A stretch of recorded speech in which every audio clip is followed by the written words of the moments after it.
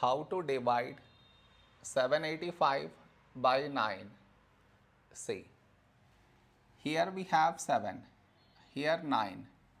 7 smaller than 9. So we should take two numbers, 78.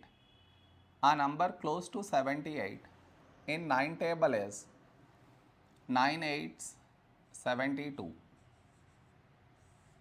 Now we should subtract, we get 6. After this, bring down the beside number. So 5 down, so 65. A number close to 65 in 9 table is 9 7s 63. Now we subtract, we get 2. After this, no more numbers to bring it down. So what we do is, we put dot, take 0. So 20. A number close to 20 in 9 table is 9 2s 18.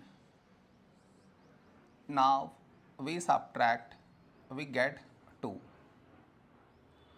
Now you observe, we had 2 here and we got 2 again.